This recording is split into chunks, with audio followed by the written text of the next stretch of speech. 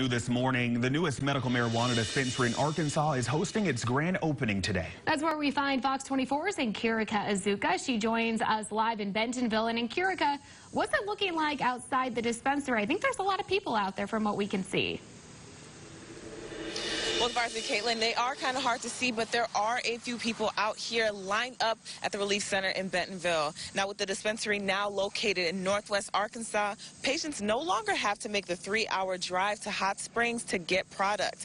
Now, if you plan on coming out here, the dispensary has a ton of products available. The menu at the ReLeaf Center includes several strands of marijuana, edibles, and cartridges. Scott Harden is the spokesperson for the Alcoholic Beverage and Control Division, and he tells me the dispensary sold 6 pounds of products when it opened on Wednesday, and of the 7 operating dispensaries in the state, only Green Springs Medical in Hot Springs sold more on its opening day. Now, like I mentioned, the dispensary will be hosting a grand opening today here in Bentonville. It starts in about a half hour at 8 and will go until 10 tonight. We're live in Bentonville. Kirika Azuka, Fox 24 News.